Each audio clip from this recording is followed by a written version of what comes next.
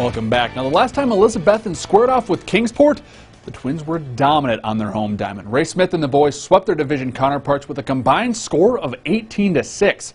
Now, this was a crucial game in the division, with the Twins sitting right ahead of the Mets in the standings. In the top of the third, Willie Joe Gary Jr. lining it right back up the middle. That'll bring home Charles Mack. And the Twins, well, they're going to strike first. What a great play at second. But like I said, the Twins score the first run of the game. Now, jumping ahead to the fourth, first baseman Parker Phillips laying down the hammer. Now, he's going to send this ball deep to center, and it might as well just keep going here over the wall. Solo shot for Phillips, his second homer of the season. That extends the Twins' lead 2-0. But we're going to jump ahead to the bottom half. Third baseman Jalen Palmer lifting it deep to left center field. The ball nearly scraping the moon on this one. The Twins do make the catch, but first-round pick Brett Beatty will score on the sac fly. The Twins do still lead 2-1, but then right fielder Scott Oda.